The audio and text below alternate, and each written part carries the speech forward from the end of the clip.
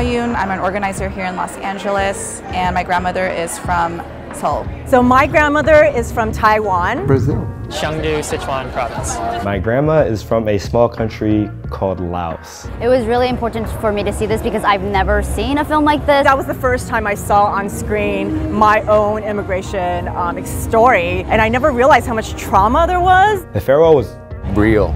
Emotional. Comforting. honest. I felt like it was my family on the screen. The film is just so deep on so many levels in terms of family dynamics. Saving face is definitely like such a common thing in our culture. You want to project the literal best version of yourselves, and that's a way of protecting yourself. My mother actually had cancer, lung cancer as well, and she didn't tell any of us. My entire family on my mother's side actually passed away from cancer.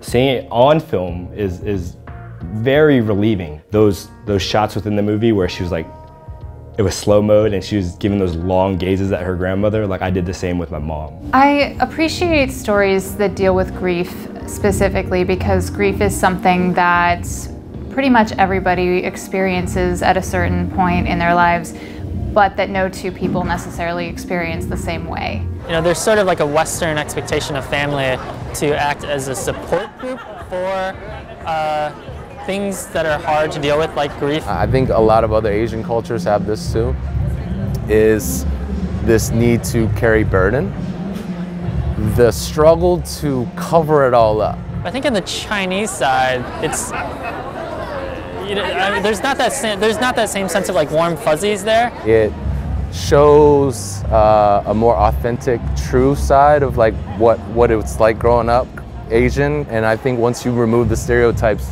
you realize, oh man, my family's like that, no matter where you're from. There's always kind of an expectation of not just that you're going to band together through a difficult time, but how you're going to band together through a difficult time. It made me feel like, wow, like we should have this conversation more, and I should be talking to my grandma, or I should be talking to other people about their relationships. Asian American population is one of the fastest growing demographics in this country. They need representation. They need people to tell their stories. Sundance is still sort of the premier American institution to launch independent filmmakers and new voices. Absolutely important that Sundance is supporting filmmakers like Lulu Wang, and I'm so glad they are. It's really amazing to see the opportunities they provide to underrepresented filmmakers. It's great that they're supporting these very, very specific and nuanced stories about Asian American. An East Asian or Chinese, Korean, Japanese is way different from what Southeast Asians experience. The Laotians, the Vietnamese, the Cambodians. Like within the Asian community itself, there's so much different experiences that haven't been told. Hollywood films have really portrayed Asians as one-dimensional stereotypes, whether they're the butt of the joke, you know, the funny foreigner, the buffoon, or the evil villain who maybe knows kung fu, or the nerd. These are all kind of caricatures, right? And they don't represent the entirety of Asian Americans. I mean, Asian Americans, we're like from so many different countries. I think it's great that we're being seen more. I think it's an honor just to be Asian.